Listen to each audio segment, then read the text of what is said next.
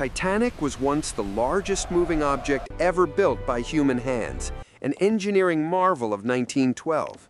But today, Titanic would look tiny next to the giants of the sea. From floating cities to ships longer than the Empire State Building is tall.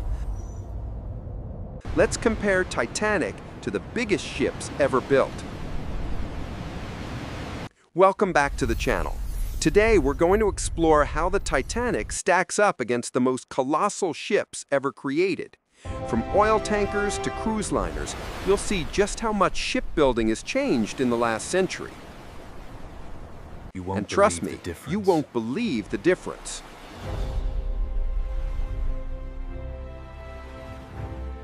First, let's set the baseline.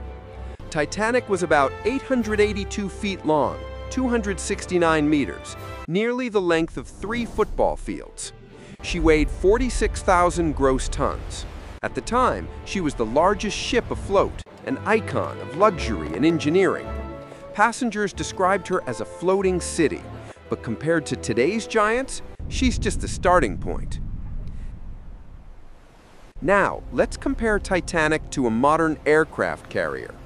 Take the USS Gerald R. Ford, the U.S. Navy's largest carrier. Length, over 1,100 feet, 335 meters.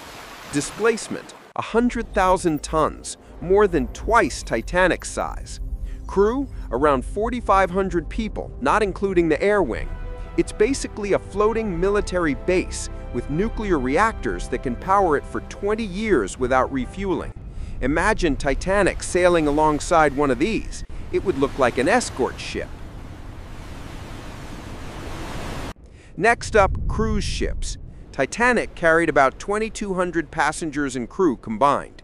Now look at the Icon of the Seas, launched in 2024 by Royal Caribbean. Length, 1,200 feet, 365 meters. Weight, 250,000 gross tons. That's 5 times Titanic's size. Capacity, almost 10,000 people on board when you count crew and passengers. This ship is literally a floating city, with neighborhoods, water parks, and entire entertainment districts. Compared to Titanic's dining rooms and grand staircase, Icon of the Seas has zip lines and surf simulators. But cruise ships aren't even the biggest. That title goes to oil tankers.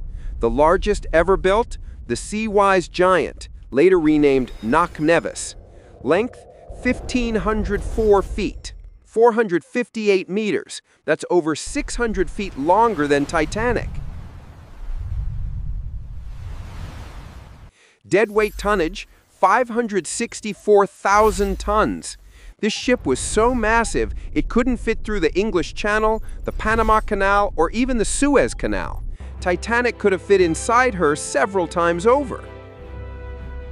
Now let's talk container ships, the lifeblood of global trade.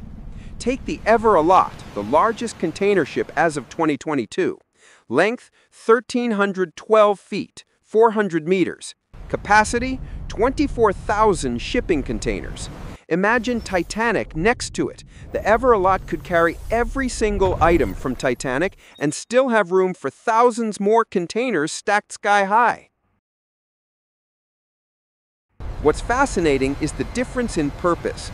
Titanic was built for luxury and prestige, a symbol of elegance. Today's biggest ships are built for efficiency, military dominance, or sheer passenger capacity. It's not just about being large, it's about being useful. But still, when you see Titanic in diagrams next to these giants, it really hits you how far shipbuilding has come. Power. Shipbuilding transformed. Here's a fun question. Could Titanic be built again, full scale, in today's world? The answer is yes, and in fact, several projects have been proposed to recreate her, like Titanic 2. But compared to today's megaships, she would be considered mid-sized, even small. So while Titanic was the giant of her time, today she'd look like a featherweight.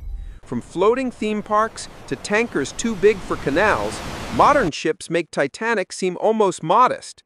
But one thing remains. No ship has captured the world's imagination quite like Titanic.